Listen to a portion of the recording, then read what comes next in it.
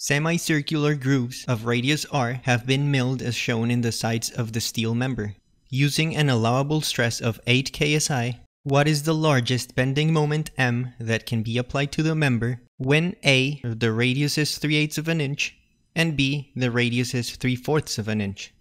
This is the third example for the torsion and bending stress concentrations main video. The links to the other examples in that main video are in the description below. We know that the maximum normal bending stress will occur when the moment is maximum, and it will happen at the stress concentration. We also know that this maximum stress should not exceed the maximum allowable stress.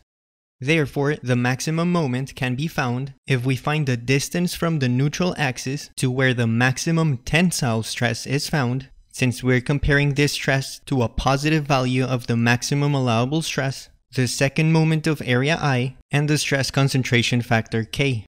For question A, the cross-section area at the grooves will have a base of 3/4 of an inch and a height of 4.5 minus 2 radii of 3/8 of an inch.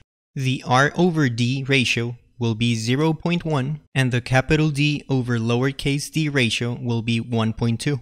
Looking at the stress concentration factor chart for a flat bar with grooves under bending, we see that for an x-axis value of 0.1 and a d/d curve of 1.2, the k value is slightly below 2.1. Repeating these processes for question B, we would have a cross-section area with a height of 3 inches and therefore an R/D ratio of 0.25, a d/d ratio of 1.5, and again, by looking at the chart with a 0.25 in the x-axis and a 1.5 d/d curve, we'd see a k value slightly higher than 1.6. Substituting the values for the allowable stress, the second moment of area, the stress concentration factor K, and that negative distance from the neutral axis to the location of the maximum tensile stress, we find the maximum value that the moment can take for a 3/8 of an inch radius groove and for a 3/4 of an inch radius groove.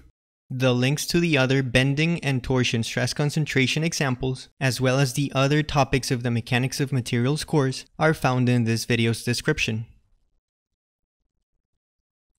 Thanks for watching.